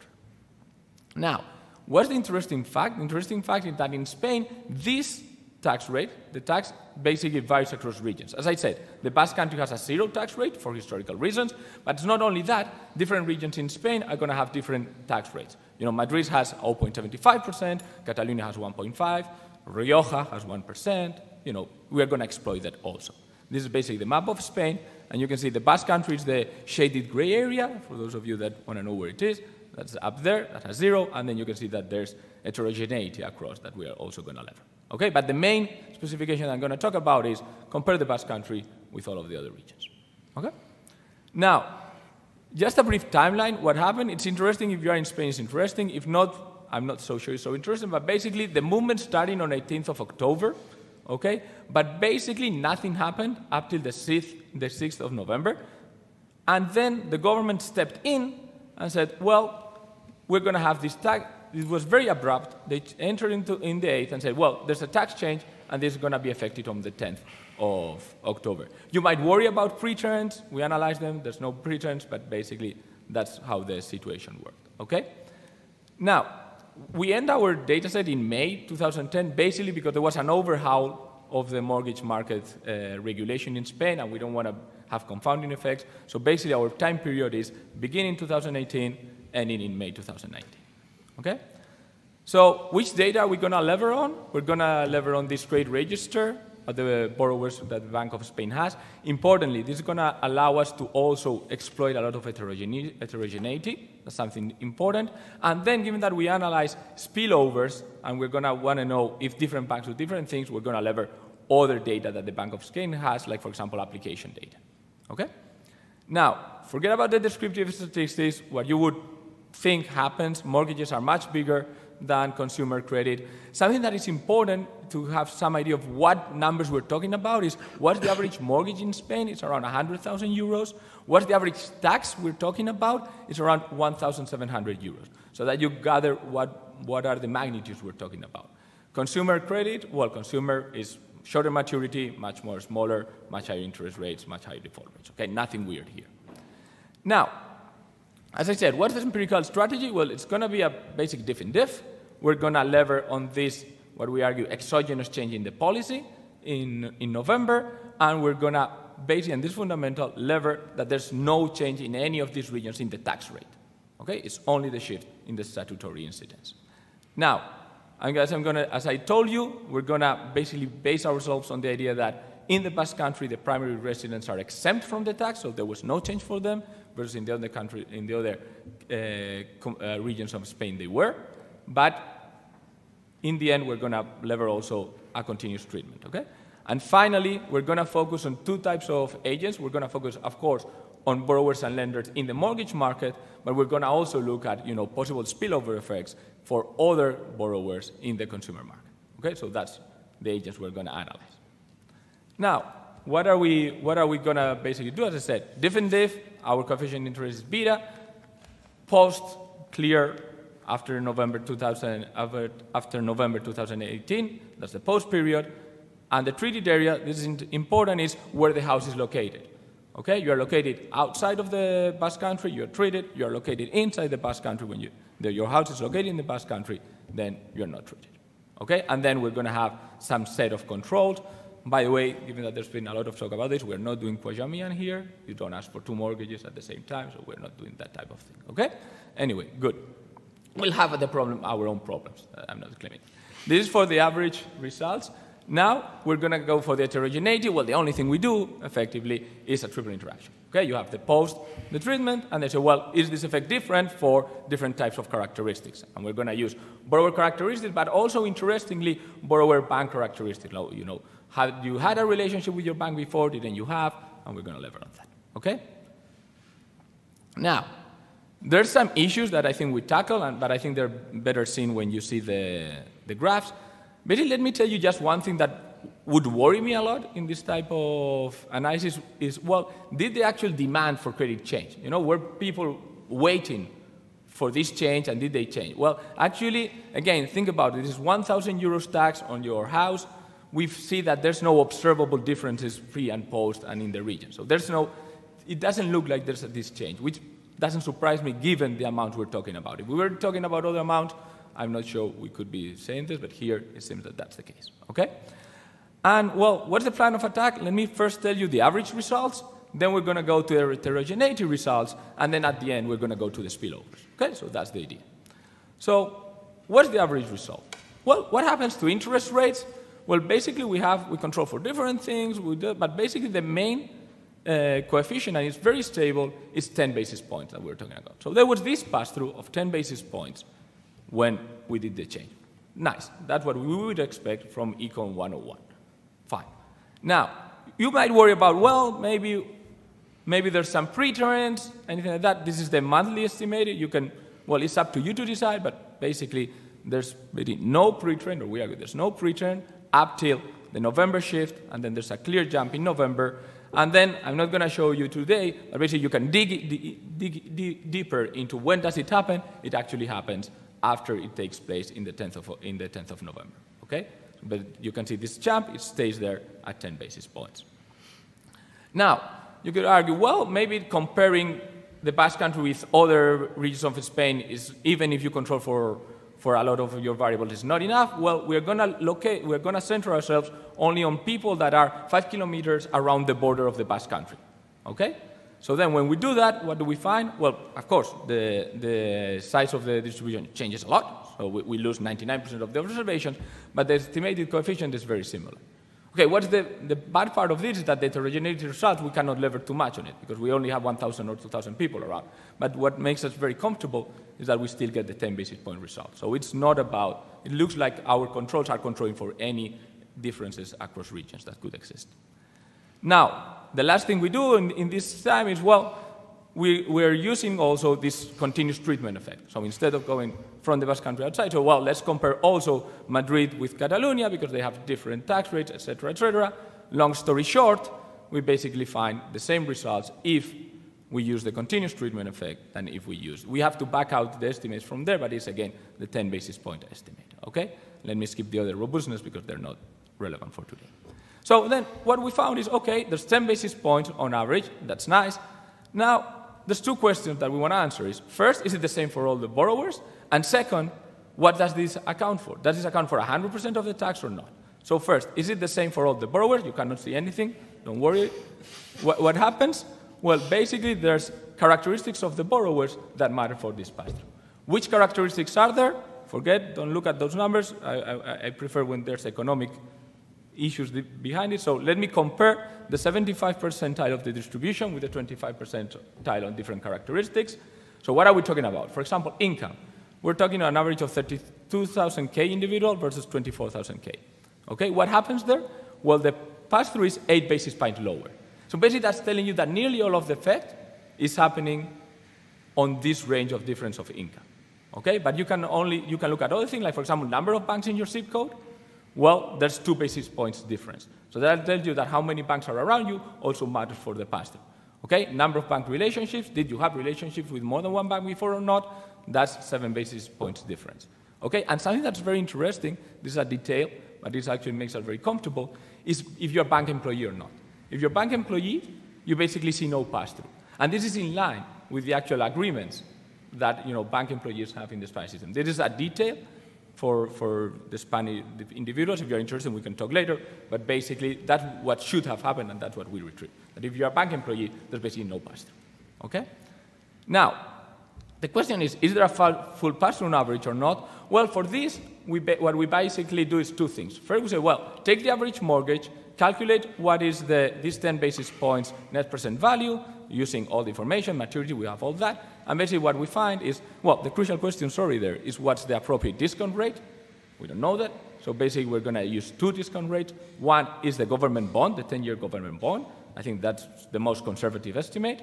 And another one would be a yield to maturity argument. We would use the average mortgage rate to use it. But anyway, in both cases, what we find is that the net present value of those 10 basis points is either 1,400 or 1,100, which is not enough to compensate the average 1,700 euros. So the banks are not passing through all of this. This is for the average mortgage. We can do a similar thing in mortgage per mortgage. Let me just show you the results here. Basically what we find is that on average there's 4 basis points that are not passed through, okay, in line with our results. And this is very interesting, when we split the sample on the 75% income versus the lower than 75% income, we see that the pass-through is full for the below 75% and is basically nothing for the above, which again gives us this heterogeneity idea. Okay? Now, I think the big elephant in the room would be, well, this is risk. It's not risk. I don't have time to explain, but basically it's not consistent with the risk profile that you have and the risk magnitude. So we could explain 1 basis point difference, but not 13 basis points difference. That's basically one of the things that we can talk about. And now we're going to change to, okay, once we know the effect on the interest rate, our other decisions change on the mortgage market and outside of the mortgage market. So first, in other mortgage terms, the answer basically is no other decisions except one. So we see no quantity differences, we see no maturity differences, no loan-to-value differences, so people are not buying different houses, no different changes in default, so risk doesn't seem to be affected primarily by that. What's the thing that changes? The mortgage liability, which remember is the base of the tax. And this is again in line. If I'm not going to pass through all of the cost, then probably I'm going to reduce the mortgage liability. That's what we find. Here, sorry, is the only line of what you said. It's loan over mortgage liability. So if mortgage liability goes down, the graph is up. Sorry for that. Probably it's not the best way to see it. But again, you can see that there's no preturn, and then you see this jump. Okay, so mortgage liability is dropping after the pass. Okay, and then just in a nutshell, this is not based on borrower characteristics. You could say, okay, this is what is explaining the difference in borrower characteristics that we found before. No. The drop, it looks like the drop in mortgage liability happens at the corporate level. So the bank decides to lower the mortgage liability, whereas the interest rate is more of an individual-to-individual bargaining decision. Okay? So now, once we have this, we want to finish by talking about the effects on spillovers, on all the consumer loans. Okay? What do we find? Well, basically, let me just shift to the results. What we find is that banks that are basically the loans that are more affected, that means that you are in regions that the pass-through, the region was treated, then the banks are more prone to grant credit to consumer loans. Okay? So there's a higher acceptance rate of consumer loans. And interestingly, we find that there is no effect on other characteristics of consumer loans, rates, maturity, etc. But yes, here we find that there's an increase in future default probability of these consumer loans. Okay, so we could argue that they're basically going to the fringe of the consumer loan. So there's a little increase in risk-taking there. Okay? And finally, let me just finish by saying that we can run this also at the bank level. The results are basically the same. Why do I want to show this? Because I think that one of the things that is unfortunate for us, we can look at interest rates, we cannot look at fees. So someone could say, okay, you know, the whole picture is fees. We cannot look at them at the individual basis, but we can look at them at the aggregate level. So if you look at the results on the screen, you can basically see that we don't find at the aggregate level, it's not so well identified, but there's no effects on fees. So we can basically think that there's no effect on the fee, but we cannot see them at the, we want to be very clear with this, we cannot see them at the low level. Okay? So in a nutshell, that's the result. That's the paper. We're basically trying to analyze the statutory incidents. We actually argue that there are effects, there are economic effects of statutory incidents. So in line with this AER paper, there are frictions in the banking market that make it happen. We use for identification the shift in the Spanish mortgage market. And importantly, there's not only not a full pass-through, it's very heterogeneous, and especially something that I didn't talk about, is done by certain type of banks. Which type of banks? The ones that are, if you want, worse in the sense of higher NPLs and issues like that. Okay? Thank you very much. Thank you, David. Ernst-Ludwig? Elu. Sorry.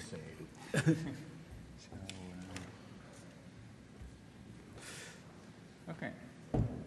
So this is something you can see. Can you hear as well? Okay, very good.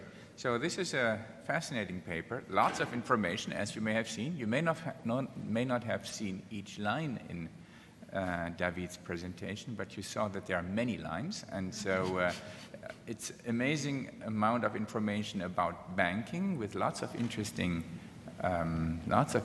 observations of which we can learn a lot. The paper is more or less pitched in another direction, namely in terms of public finance, about the basic theory of public finance, and these two sort of have to be translated one into the other, and this is a little bit what I want to focus on in my discussions. So let me just remind you of the textbook, Public Finance, and from then we will have to make the jump into banking and link it to all the lines in the tables of David. So textbook case, Microeconomics 101, there's a Public Finance 101, there's a competitive market for a single good.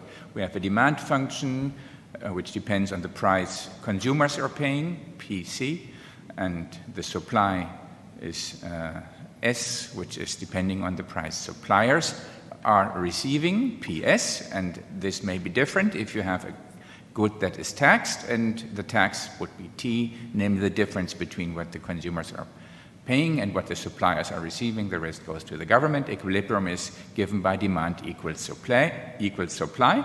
And so the important insight to start out with is what is often called physical neutrality, discovered variously in the 19th century, to my knowledge, first written down by Jenkins in the Proceedings of the Royal Society of Edinburgh, 1871 to 72, which basically says that equilibrium quantities do not depend on how the tax is statutorily distributed between consumers and producers. So these changes wouldn't matter for quantities. By the way, this reference is missing in the paper. There's lots of Jimenez, but no Jenkins. And the economic incidence, to the contrary, is given by, in fact, different factors, and this is exactly what the three authors are after. So the economic incidence is at the margin. In fact, the whole literature is a little bit shaky, as I discovered when rereading some of that. So we're typically talking about small taxes, and at the margin, the consumers bear P prime, PC prime of T of the tax, and the producers bear 1 minus PC prime of T. And what is PC prime? That is the pass-through, at least the marginal pass-through, and that's given by the ratios of the corresponding elasticities, which are economic data and not statutory data. So in that sense, there is a difference between statutory incidence and economic incidence. So the picture is very simple, and the question is what is happening here. So here we have the market for mortgages, tax on the underlying mortgage collateral, as David was explaining, in Spain in November 2018. For those who follow all the details of Spanish politics, the statutory incidence passed from households to banks, i.e. to the suppliers of mortgages, and no change in tax rates. So that was a very interesting natural experiment with lots of variations which they really very, very nicely exploit. So on average, only approximately 80% of the tax change was passed on to the households through higher rates. That is the number they come up with. There's a large variation of pass-throughs depending on the household and local market characteristics, and there are no significant quantity changes. So that very much looks like the textbook model, except for the fact that, in fact, it seems to matter who is bearing the tax statutorily, which it shouldn't. So the question is, here's the textbook model. So we have supply, which is red, demand, which is blue, and we're asking the consumers to pay a certain tax T, which shifts the demand current downward and gives us a quantity Q star as the equilibrium quantity. So now the Prime Minister steps in and says, no, get rid of that and do it this way, and which in the end doesn't change the quantity, exactly as Jenkins has proposed. And we get this price, which is in fact determined by the elasticities of the two demand curves, and nothing has really changed. So that's the textbook picture, and the question is this a picture of this paper? And so I just want to ask, what is different to the textbook case in this paper? And I will make a few remarks. I will start with the most basic one, which I needed a little bit of time to understand because the paper is not too explicit about it. So let's see. Mortgages are not spot transactions. By their very nature, they are credit transactions. And so that means there is no such thing as a price you're paying in exchange for the good. In fact, you're paying an interest rate, which is paid later in various kinds of forms. And so how to translate this P of the textbook model into the R of the banking model? Let's do this simple, very simple accounting model, where in fact I'm simplifying dramatically. For example, I'm ignoring default just to get it to track the payments here, because that's after all what we're after. How do payments account for what is happening? Suppose banks lend a mortgage B at a possible markup M. Let's say they make a profit on this, who knows. Households pay a tax capital T, provide a collateral, which is in this institutional setting the mortgage liability, let's call it C. Let RT be the mortgage interest, DT the annual discharge, and M the maturity of the mortgage. So this is really just accounting for the flows. So what happens is now the mortgage size is given by, let's call it a haircut, I mean this markdown, H, where we see that B, so the mortgage size is a fraction of the collateral. And then there is a tax which is levied on the collateral in this institutional setting, which is, let's say, a fraction Q of C. So that's the framework. So what does the bank do in the pre-November world? The bank has this kind of outflow of B, which is the money it provides to the household. Maybe it makes this little markup of M times B as well. And what it gets over the horizon of the mortgage is the interest plus the discharge, all discounted down to to the teeth power missing. I'm sorry, times B. So that's how you are accounting for the payments. Sorry for this missing factor. For this missing exponent, of course, that's the heart of the matter. So now suppose banks pay the tax. So we are changing. So what happens? If the bank adjusts interest and discharge by D, let's say now you're changing what the household is going to pay back to you, potentially D should be positive because you want to recover a little bit of the outlay. So on the left-hand side now you're having to put up the mortgage payment plus the markup, and you also have to pay the tax T, and on the right-hand side the thing is adjusted by the delta which you are paying extra each period. Let's keep it constant for, and as I said, simplifying dramatically. So this is hopefully big enough. Yeah, I mean, to some extent it is. So what you're getting there is for this markup D, for this markup delta, is this very simple mechanic equation.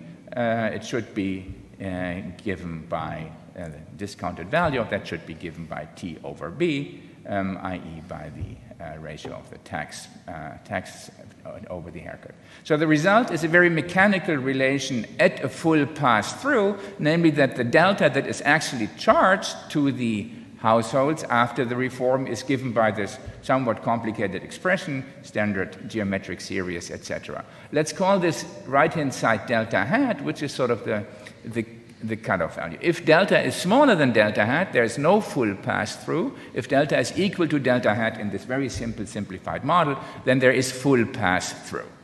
So since the paper is pitched in terms of addressing this basic public finance question, the question is going to be whether delta is equal to delta hat or whether it's not.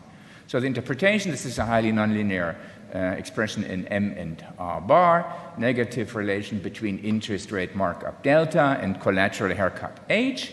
And the empirics in table 7, as David was mentioning, says there's no impact of the tax reform on B and M, significant effect on delta, namely a positive effect, so there's a positive markup, and a significant effect on H, so the haircut parameter. So the conclusion from this very simple table is there can't be a full pass-through because purely mechanically you can't have H increasing and delta increasing. So there must be something happening which is less than a full pass-through. And I think that's a very interesting argument. I would put the emphasis a little bit differently. I mean, the real question is not whether delta is positive. We would expect some pass-through to happen. So that's fine. And so all of the discussions in the paper very ingeniously show what influences this delta for what types of borrowers, etc., etc. I think the really, at least as you pitch it in terms of public finance, the question is whether delta is equal to delta hat. And in fact, there is nothing reported in the paper. You just tell us you do it. But I would like to see some type of accounting model really giving us an idea of what's happening here. And so I had to come up with this Mickey Mouse model. It would be nice to see something more professional to understand whether your main claim, namely economic incidence is not valid, is correct. What is different too, so I have to stop at one stage once you guys stop me. I just have a few more slides. And so, I mean, this was a technical point I was making, but I think it's important because it would be really helping the reader to understand what's going on. If you're talking about economic incidence, then this should be the core of the analysis, and then the regressions on really determining delta is sort of, or beta in your model, is sort of important for all the banking theory, but less so for the public finance theory. So since mortgages are credit transactions, as I said, the buyers are by construction liquidity constraints. So in that sense, the original argument is not quite obvious to make, because the original argument says it doesn't matter who is bearing the tax. Point is, if you're liquidity constrained, you can't bear it. So the consequence, in fact, it may be efficient to let the banks pay the tax. And the resulting efficiency gain is passed on partially. I mean, we don't know what happens to efficiency gains in such models, but in fact, this doesn't seem to be a contradiction to statutory incidence neutrality. So in that sense, that may be an argument to be considered instead of the standard attack on the public finance theory, which does not fully apply here in this sense, I think. Is my argument I was just giving plausible? I guess not really, because the tax is really quite small, and I think that is something which is applying to the overall argument as well. In fact, based on these average values, if you do these little calculations, the tax is approximately 2,400 euros, so if you're buying a house with average value of like 170,000 or whatever, or 160,000, whatever the number is in there, this is not so much of a concern, I think. If you're a liquidity constraint, then you don't buy that house in the first place, but you don't care too much about these 2,000. Let me incidentally make the remark that the whole loss in the pass-through, if it's correctly calculated in the paper, is approximately 20% of that, so it's 480 euros. I mean, we're talking about transactions in the area of 150 to 200,000 euros on, sort of in general. I mean, passing on 480 euros, yes or no, may be sort of second order. It's pretty nice because theory tells us we should indeed only consider marginal changes. But here I see the marginal principle at work, because we're talking about really small fry, and the question is, what can we draw from that? Okay, so the main conclusion you are drawing, David, is, and I think you're right, the mortgage market may not be competitive, and this is where we enter banking, local market power by local banks, informational capture and banking relations, household inexperience, etc., etc. So the first reaction would be, in this case, expect delta to be larger than delta hat. Of course, the second reaction upon reflection, no, we need a theory of tax incidence in imperfectly competitive markets. We don't have this in the paper because you sort of build up that, I wouldn't call it strawman, but you build up this sort of benchmark model of incidence in perfectly competitive markets. And so what is missing is a model of imperfectly competitive markets in banking with taxes, which is a huge bite to take. And so what I have done here, I won't bore you with that. I mean, if you can do this for a monopoly, where I found it quite illuminating. It was good that dinner wasn't too long last night, and so it's in fact quite interesting. So some of the principles of the perfectly competitive world are in fact holding up, and so the Jenkins neutrality principle holds, which is consistent with the paper. More on tax incidence means that in fact the economic incidence principle does not hold. I will not bore you with that. Just study papers like Weil and Fabinger that you referenced, and the theory seems to be underdeveloped in this field. I think there is, I wasn't aware of this, that for these markets, which seem to be the most important markets in our economy, we don't have a very well-developed theory of tax incidence, and you guys have, among others, the merit to point this out. So let me skip that as well. It may, in fact, not be public finance or banking. It may just be the housing market, which works strangely for various reasons. I'm not going to go through that. Let me conclude here. Sorry, Ángel, for stretching your patience. So it's a very nice, thought-provoking paper with a wealth of data, an interesting natural experiment, a very careful econometric analysis, and an interesting economic theory of tax incidence under partial consumer ignorance in the appendix. I didn't get into that at all. I rather am interested more in the mechanics of the formulas that you're presenting. And so I would think there's more to be done in terms of understanding the empirical findings is this a paper about a fundamental problem of public finance, which incidentally concerns a problem of imperfect banking competition with non-trivial intertemporal pricing? Or is this a paper about imperfect competition in banking, which involves a conceptually difficult problem of public finance? Both interpretations are possible. It would be nice sort of to choose a little bit the lines along which you want to move forward here. But I really enjoyed reading this. Sorry for the full pass-through of the time. Sorry. So, thank you, Elu. I mean, it's always a pleasure to hear your thoughts about everything, especially about one of my papers. So, thank you very much. No, yeah, Jenkins, totally agree. I'm very scared about going back in history. I actually found references. Sorry, I actually even found references back to the 1800 about other authors. But anyway, yes, I agree. Sorry, we should be cleaner in how we do the net present value, which is basically what you did. We should be cleaner with that. Our fault. We'll try to address it. Basically, the main idea is what you were doing, but in a... Anyway, so yeah. Now, about efficiency gains, I agree, that was my thought. Like, that's why I didn't talk to you about, but then we wanted to see if overall, like, we tracked if individuals that were asking for mortgages were actually asking for less or more credit to get to that point. And we see no effect. So we actually think this is more related to tax and awareness than that. But yes, in principle, I was thinking, well, this can be totally efficient. I mean, you want to pass all the costs to the guy that has the lowest beta, if you want, the lower intertemporal discount factor. But it doesn't seem that that's what happens. So anyway, fair point. Yeah, are we on the marginal terms or not? I mean, I don't want to fight that. I mean, we have what we have. The argument could be that, you know, it's marginal, but when we aggregate, and that's why I think the spillover effects are interesting also. It might be marginal for an individual, then we do back of the envelope how much this costs, for example, for the government, because there's a reduction. That might not be so marginal. We're then talking about, I don't remember out of the top of my head, but I think it was like 300 million euros or something a year. So anyway, that's fine. And then new theory, yeah, I would love it. But, you know, it's, I think the paper is not, but yes, I think this is pointing out. What is it pointing out to? And this is my personal thing. I really don't know. So I really don't know if this is a public finance question in which, you know, it has interesting banking aspects to it, or is it an interesting banking aspect that has? It's our job to do it. I have to think more deeply on it, because I think it's both. Mm-hmm. So I have to basically argue with my co-authors which is the best thing. Thank you very much. Is there any question from the audience, please?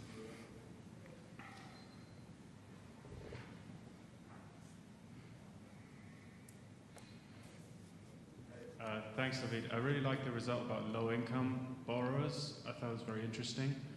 It suggests, in the Weill-Fabingen model, it suggests that the low-income borrowers are the inelastic ones, in some sense. But in other areas of household finance, people say that low-income borrowers are sometimes inelastic for a more behavioral reason, like they're not paying attention to the contract, they're not negotiating as efficiently or as aggressively as they could, etc. I don't know if you have anything that can speak to that. The other point I wanted to make is that if it looks like the low-income borrowers are more elastic, no, less elastic, the liquidity constraint story also doesn't really apply again, right? Because if they were liquidity constrained, they would be the most elastic. So again, what Elo said, I think I agree that the liquidity numbers are just too small to matter. But mainly I want to hear about your thoughts about these low-income people. So yeah, I mean, I want to stick a bit to the model, to the data we have. So we don't have good measures of, you know, awareness or anything like that. But indeed, the results, and actually the teeny tiny model that we built at the end is based on this idea that basically you are unaware, you don't have bargaining power, you're low income, then you're basically inelastic. The result of that model is you're basically inelastic. Whereas when you have bargaining power, even if you're unaware, you have some elasticity there. So that's the real functioning of the micro model that we built. Now, can I say if that is, if they are more or less unaware? I mean, not really. I think that for this type of tax, the crucial point, which goes to your second point and to Elus, is we're talking about small and this is important, small proportional numbers. So, you know, for a low-income low-income borrower, we would be talking about a tax rate of 600, 700 euros. For a high income, it would be 4,000 euros. So, you know, that's the thing. But I'm sorry I cannot tell you more on that. I'm just telling you how it works. It's effectively, as you're pointing out, is that these two things together make you inelastic. That's how the model works. Is there another question?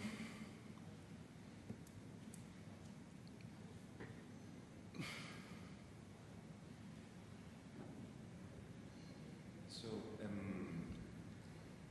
it's not just, I mean, I'm going to follow up on the comment that this is not exactly price for price.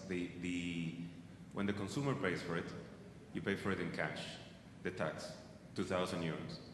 When the bank pays for it, you pay for it over time, 30-year financing on an interest rate.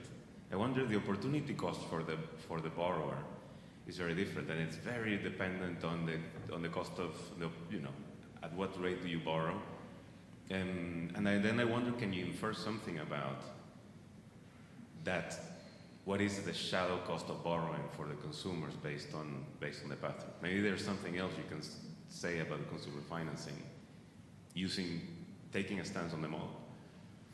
Okay, so that's why we didn't want to talk about welfare or welfare gains or efficiency, exactly that point. I mean, we are transferring, and probably low-income people have different discount rates, you know, shadow values, as you're saying, of this. So we were very worrisome of saying anything about that part.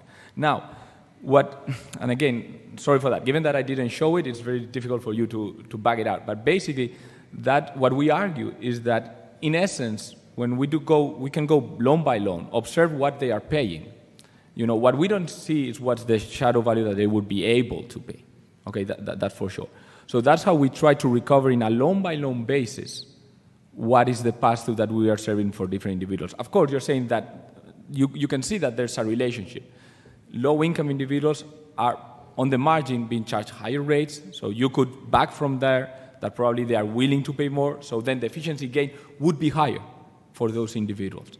Now, backtracking that welfare gain in the setup, I'm a bit scared of doing it. But let's talk over coffee, because probably you give me some hints of how to do it.